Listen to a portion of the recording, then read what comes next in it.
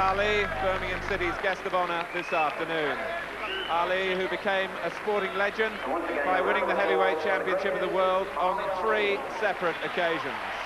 And Liverpool's target of a 3rd successive championship is also a feat of legendary proportions in a football sense.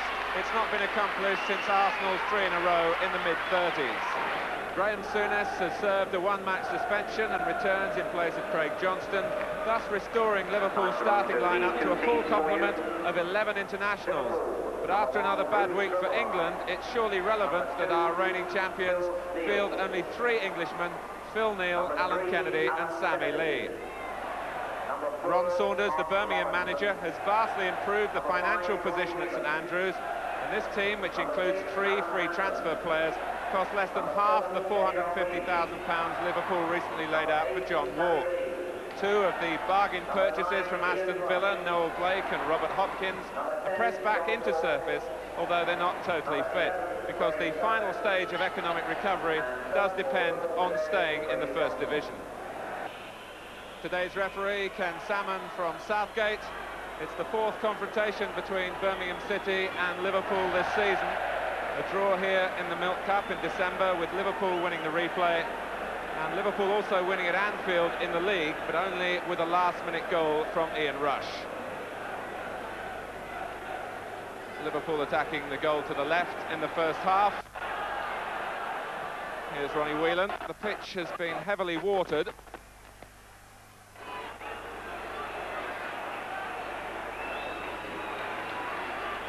Phil Neal. Sammy Lee.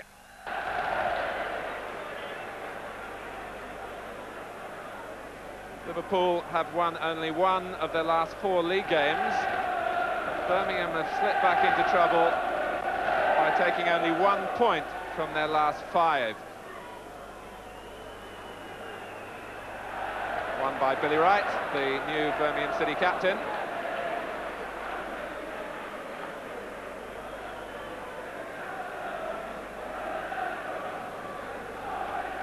Here's Dalglish, operating up front alongside Rush, and slipping was Walk. And Rush trying to quicken the tempo on the edge of the Birmingham area, and the referee intervening to thwart an attempted pass by Harford, who collects then, or half collects, from Van den Hauwe. Ronnie Whelan, number 5. And here's Graham Souness. Furthest forward for Liverpool is Walk. And Van den Hauwe wanting the ball to run behind for the goal kick. John Walk was held off unfairly, as ruled the referee. Obstruction given against Van den Hauwe. A little gesture there suggests what the Birmingham left-back thought of the decision. But the referee ruling that the ball was not within playing distance. And Liverpool have a free kick, which Sammy Lee will take. And at the back post for Liverpool is Whelan, beaten by Blake. Whelan a second time. And then Rush. And then Dalglish needing the save from Tony Coton.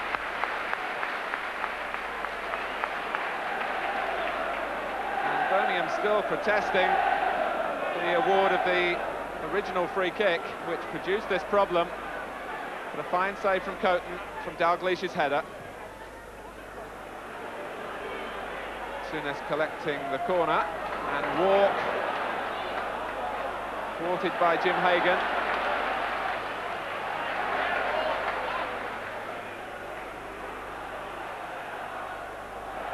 Run out of play by Kevin Rogers. One of 4 former Aston Villa players in the Birmingham 12 today.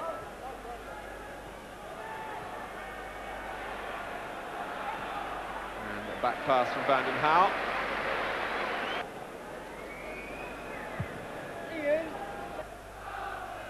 Harford's header as he was fouled by Neal.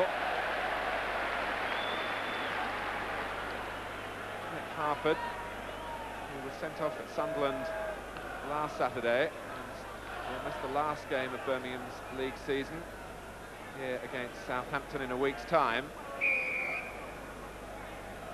Harford repositions. And Grobbelaar in trouble from Harford's jump. Played back by Gayle. Hopkins! With Grobbelaar nowhere. It was a tight angle for Robert Hopkins. But Grobbelaar was committed, and in fact perhaps hindered by Alan Hansen's presence. Gayle found Hopkins, and how close it was. But the merit in the Birmingham style shown there in Ron Saunders' efforts here to make the best use of, with the greatest respect, more limited talents than Liverpool have at their disposal. And the plan very much to use Harford in the air and see what happens from there. Blake ahead of Rush.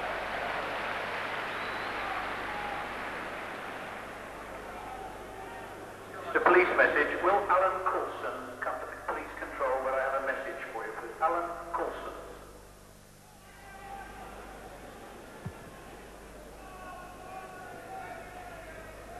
Lawrenson beating Hopkins and Kuhl. Hopkins got a touch this time. Harford is onside, a real chance for him, and well saved Grobbelaar, although Harford will be bitterly disappointed. Liverpool will certainly credit their goalkeeper, who gave Harford very little time in which to make up his mind.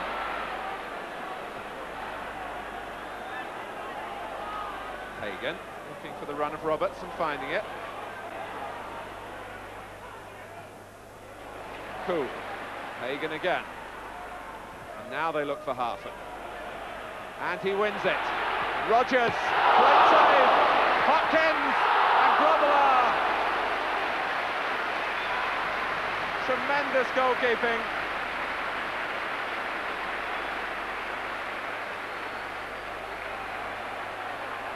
Harford the provider again. The first effort from Rogers, beaten away by Grobbelaar. Hopkins drove back the rebound. Grobbelaar recovered. Two superbly struck volleys, blocked by Bruce Grobbelaar.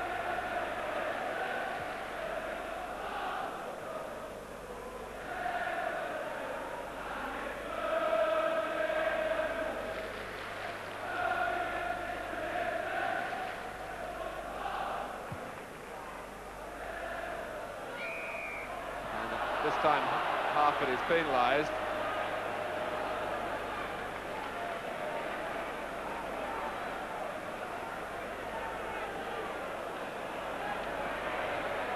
Hansen, Rush is onside. Birmingham caught square this time.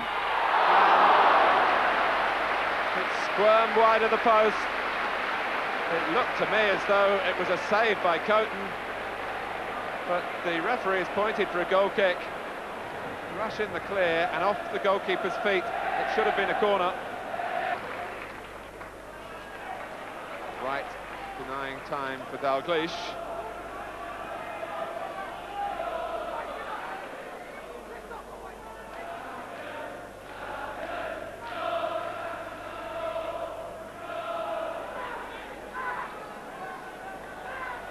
On this occasion, Birmingham are allowing Liverpool a bit more control in their build-up.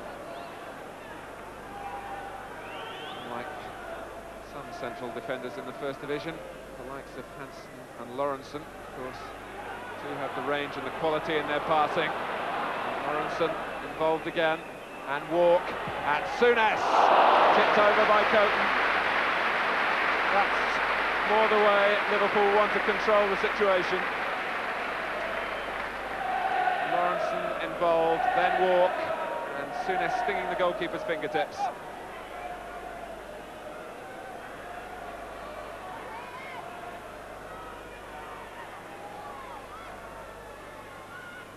Rush coming for the short corner, and allowed to collect it again and turn inside the Birmingham area. Lee, meant for Birmingham by Hagen.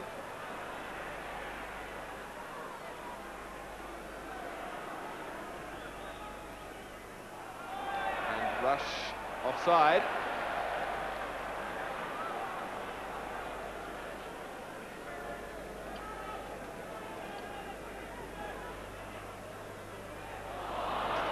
Harford wastes a header. Hagen for Gayle. Crisply laid off. Roberts, Gayle again. Now, his immediate opponent is Graham Souness, who isn't the quickest flyer. Gayle certainly has speed. And it's led to a corner. Now Gayle exposing a lack of cover on Alan Kennedy by getting past Souness. And scramble behind for another Birmingham corner. They've certainly created openings, but haven't produced a really telling final ball yet.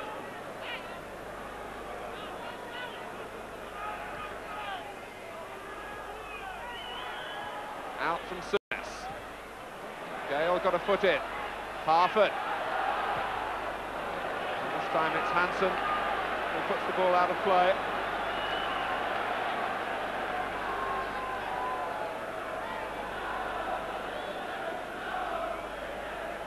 Kuhl.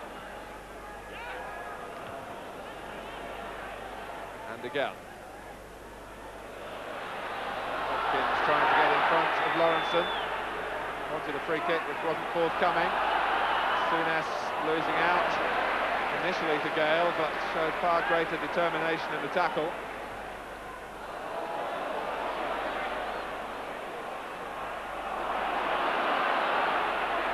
Hansen. Having to check back against Roberts. Here's Lee. Now on to Liverpool to his right. He's looking into the feet of Rush. Lawrenson.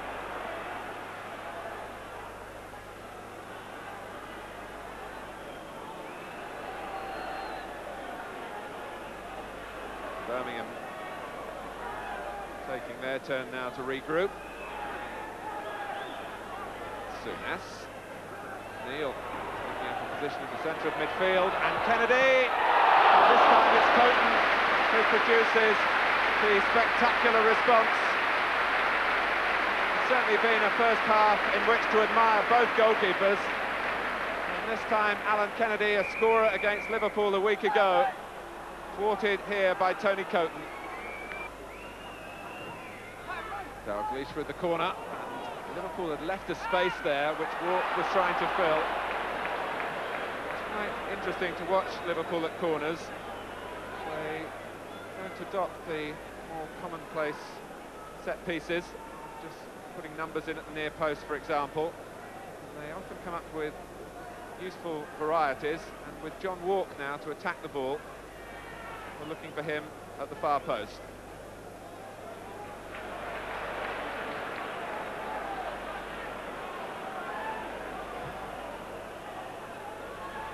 Harford, jumping with arm raised, and Harford with a word out of place to the referee. Sent off twice in the last 6 weeks, Harford, at Stoke and at Sunderland.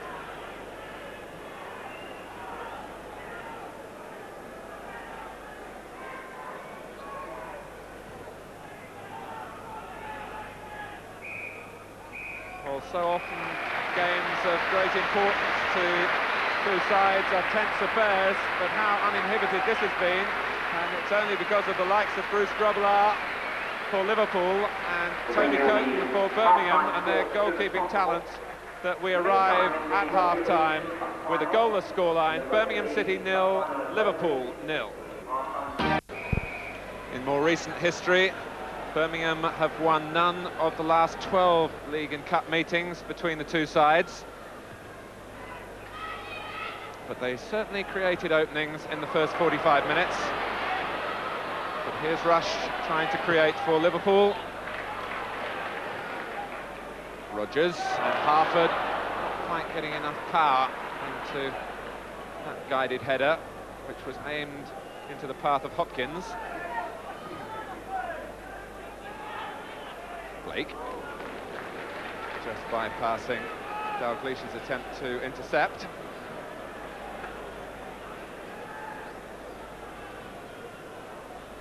Hagen.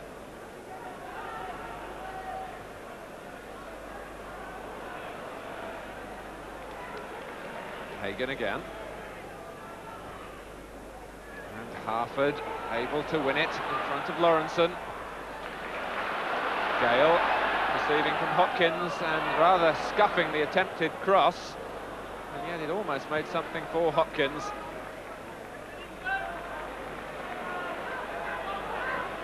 Hauwe. Harford will jump again and jump straight into Lawrenson, who had no chance at all of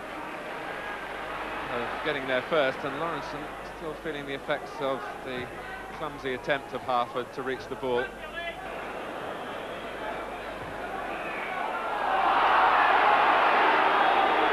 That's another free kick to Liverpool. Blake, the offender on that occasion.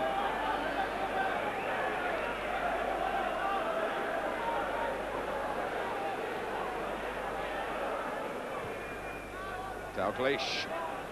It might drop for him, and Rush off the bar and over. Birmingham in problems of their own making.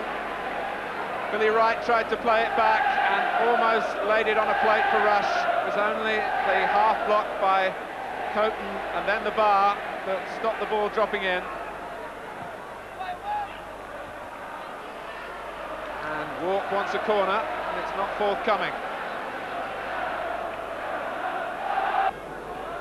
Blake. It was a short goal kick that really put him in trouble. Liverpool may pounce here, and Rush may pounce. Ian Rush blocked the first time by Coton, and the second time it's wide, and it all stems from a sloppily taken short goal kick, because Liverpool sensed that Noel Blake wasn't comfortable in possession. It finally came for Rush, whose shot was in fact blocked by Roberts as the goalkeeper changed direction, and then Rush put it wide.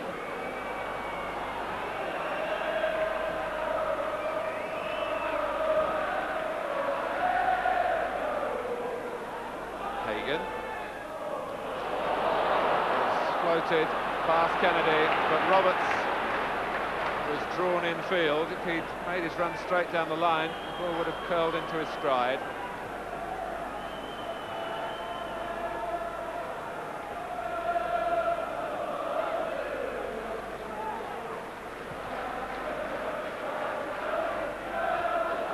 Hauwe.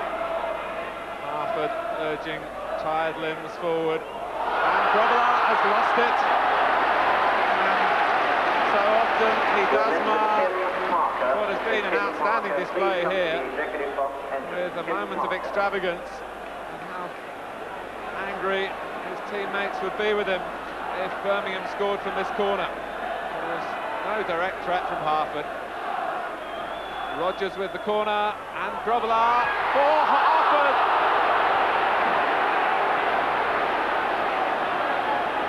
Well, a chapter of errors, tongue-in-cheek, it may well be from Harford, but Grobbelaar presented Birmingham City with the moment there to save perhaps their First Division lives, and Mick Harford from some 8 yards missed it.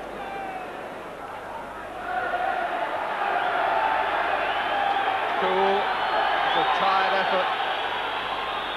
Souness.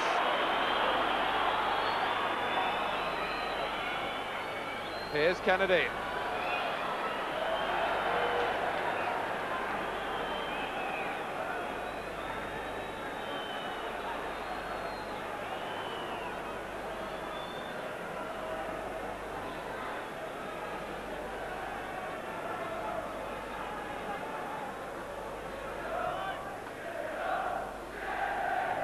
Roberts. The referee has checked with the linesman. We're into any time that he wants to add on for stoppages. And the final whistle, and Mick Harford, who in the last 2 seasons has provided the goals to keep Birmingham City in the First Division, missed the golden opportunity to collect 3 important points here. So it's 1 point each, and the implications of the draw really to be found on other fields. But Liverpool have now won only 1 of their last 5 league games, and Birmingham must hope that the confidence gained from holding the champions here will help bring reward in their last 2 matches. A final score at St Andrews, it's Birmingham City 0, Liverpool 0.